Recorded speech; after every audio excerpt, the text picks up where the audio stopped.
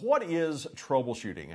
Cisco gives us a very simple example to get us started. You got to love this. We have a problem report, and the problem report is the truck does not go. It's broken down along the side of the highway. And notice the problem report is not that every car is broken down, the interstate is at a standstill. No, it's one vehicle. We've isolated the problem. It's this one car or this one truck that doesn't go. And we start to investigate what might be going on. We do some diagnosis and we have a gauge. We have a fuel gauge within the truck, and it tells us that we're on empty. And based on our experience, based on our intuition, we hypothesize what might be going on. We hypothesize that if we went and put some gas in the truck, it might be able to go at that point. Now, obviously, that's a very simple example, but Cisco tells us that that's really the steps we're going to go through as we're troubleshooting a network scenario. When we have a trouble ticket or we hear about a problem on the network that we're supporting, we need to clearly define, clearly articulate the problem. The problem is not the internet is broken. It might be that the PCs on this subnet cannot get to this particular host out on the internet. Once we define the problem, we're going to start to gather information around that problem, maybe from show command output, maybe from other network appliances that we're using to gather information. Maybe we interview the end user that reported the issue to us in the first place, and then once we have the information, we start to sift through it. We start to analyze the information, and if we've done our job right, we've got too much information, and we start to push aside and eliminate things that just don't make sense, things that are not applicable to this situation, and we propose a hypothesis. We've got our list of the most likely suspects that it might be, and we propose what we think is going on. And we come up with an action plan. And we implement the action plan, we test to make sure if we were right, and hopefully the problem is going to be resolved, and we're going to be able to document that solution.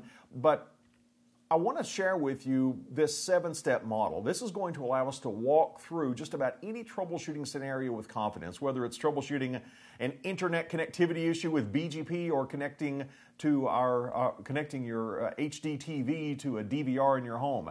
You can use this model for just about any of those things. We're going to start off by clearly defining the problem. Again, it's not the internet is broken. We want to understand the scope of the problem. Which devices are impacted? What is the specific symptom? Does it happen all the time? Is it just occasional? Is it a particular time of day? Is it the busiest time of the day? Let's clearly define the problem, and then we start to gather information around the problem. This could be from show command output. This could be debug. This could be looking at a syslog server. This might be talking to the person who's experienced the problem, and we start to analyze all this information that we collect.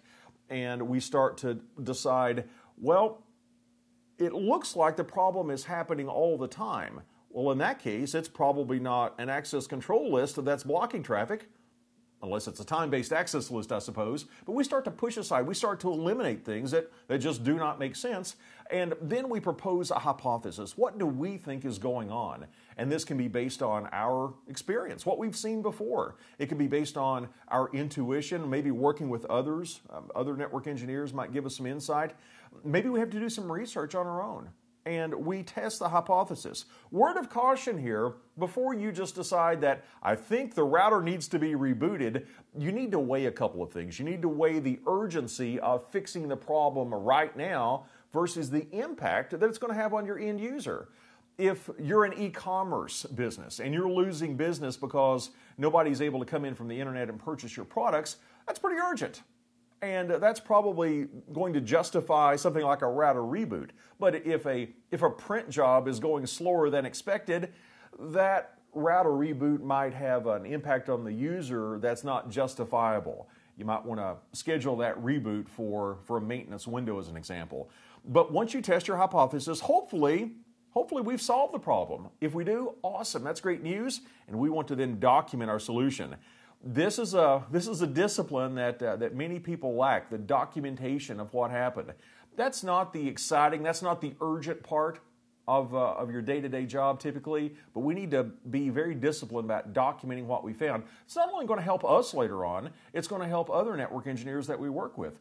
Now, many times, a statistically significant percent of the time, our proposed solution is going to be incorrect. But not a big deal. We've got a feedback loop built in here. We'll just be able to go back and maybe we need to gather some additional information. And once we do that, then we can propose another hypothesis and then we can test that. We can just try again, as they say.